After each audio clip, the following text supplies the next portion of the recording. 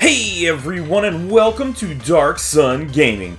My name is Chris, and in today's video we are going to be talking about how you can actually upgrade your weapons and your armor to ensure that you have the absolute best when it comes to taking on the different events in Dragon Quest, The Adventures of Dai, A Hero's Bonds. But first, if you haven't done so already, make sure you go down, hit that red subscribe button, and don't forget that notification bell so you're notified each and every time that I'm uploading a new video. And don't forget that thumbs up button, because it definitely turns around and helps out the video, helps out the channel, and ensures more people have the opportunity to learn the same information. Now, let's go ahead and jump in. So if you actually go down to upgrade and manage, the very top one there is going to be your equipment. So we can just go ahead and jump in.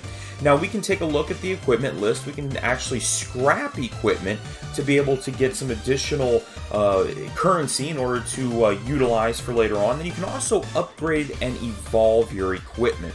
So if we actually just hit the top one for upgrade and evolve your equipment, now you can actually see I've got all kinds of different stuff going on here. So the thing that's pretty nice is that you can actually see I've got a couple different things that are maxed out. Now here, this is the Lightning Lance. This is the item that everybody gets for free. It's a 4-star weapon and is for your hero. So this right here is able to turn around and give a couple different things set up, and as you can see I'm maxed out on level 15 on that. So all you actually have to do is turn around, and if you just jump into something like this, you can actually choose between small weapon ore, medium weapon ore, or large weapon ore. Essentially, it's all the black crystals that you get when doing certain events. And all you have to do is either just simply increase by hitting any of these numbers there with the plus and minus, and you're all set. Or you can, down at the bottom, hit the reset button. Or you can actually go and hit the auto button, and it'll automatically make the best decision for you. So that way you're not overusing any of your materials. Now, in addition, you can kind of come down here, you can take a look at different equipment, and I would automatically have all of my equipment set up to save with the, to actually lock it out. So all I have to do is unlock it, and now this becomes available. So now I can actually go through, and I can use equipment as well to turn around and level up the item. So as you can see, another 3-star, the exact same thing. I just instantly 5 levels right there. That's all you have to do. And then if you scroll down here, we can grab another weapon. This is just a 1-star. You're only going to get a +3 for that, so it's not much. If you actually turn around and threw a 2-star, I jumped up 8 levels right there. As you can see, it's a pretty big difference when you're using some of the different items. Here you can actually see, let's see here, what else is there? There you gain 2 levels with a 2-star equipment. Again, just a little bit there. So as you can see, depending upon what you actually use to increase, it makes a difference. The other thing that you can do when it comes down to trying to make your equipment better, if you actually take a look here, you're going to see the 4 diamonds down at the bottom here. So let's actually back out again, and we're going to jump into this. Just right up here at the top, you can see the 4 diamonds.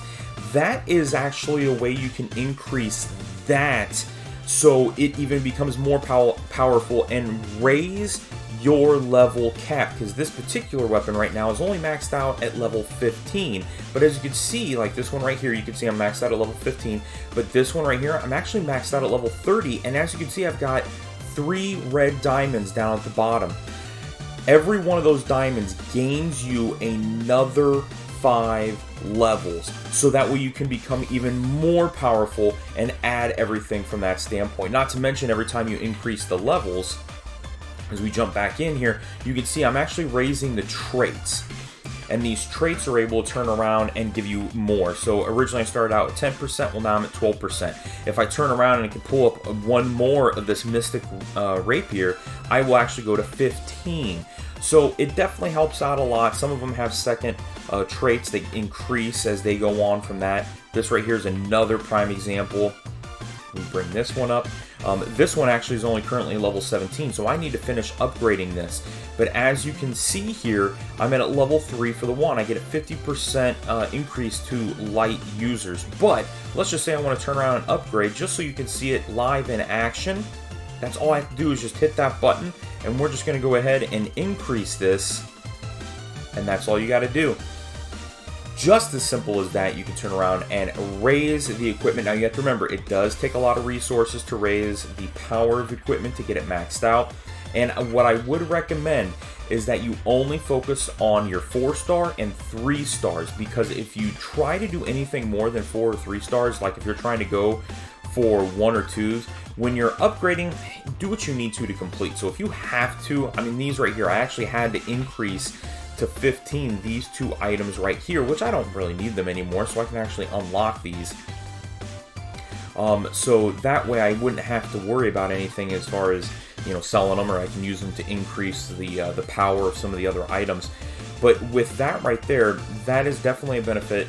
You know, you do what you have to on 2 stars to get past. You really shouldn't have to raise the level and upgrade anything that's a 1-star before you start getting more 2-star items. But definitely 3s, because 3s you're going to need a lot. Most people are going to have 3s in order to continue on and just simply play the game as is. But this is actually going to work the exact same way for each one of these, between your weapons, your shield, your top half of the armor, and the bottom half of the armor. And again, same thing, I can go through and actually evolve any of these items just by simply clicking on one here and then select the one that I want to evolve. That's it. That's all you got to do. As you can see, my evolution jumped from level 1 to level 2. Max level went from 20 to 25. And my trait there on the sword went from level 1 to level 2. So you can actually take a look at it. It's at 10%.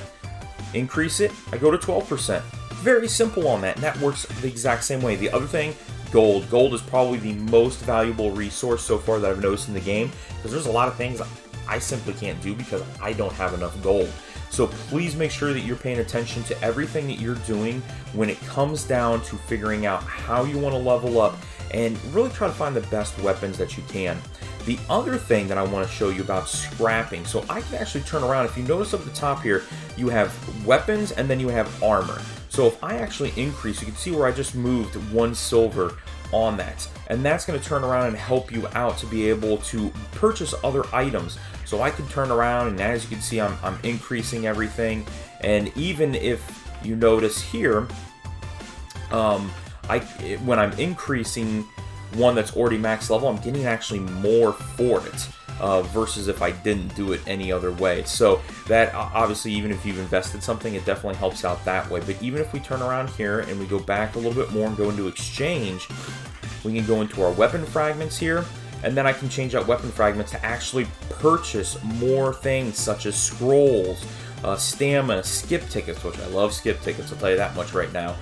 Special ice scrolls to be able to help out, because as of right now, I don't think there's any other way to be able to get ice items within the game. And then really kind of going through soul crystals, red challenge tickets. I mean, those are amazing. So kind of gives you an idea, not to mention gold in general. So kind of helps you out figure out those kind of things. But otherwise, that's it. That's going to be today's video. Please make sure you guys don't forget to hit that like button and subscribe for more content. But otherwise, that's it. That's today's video. Thank you all very much for watching. We'll talk to you guys later.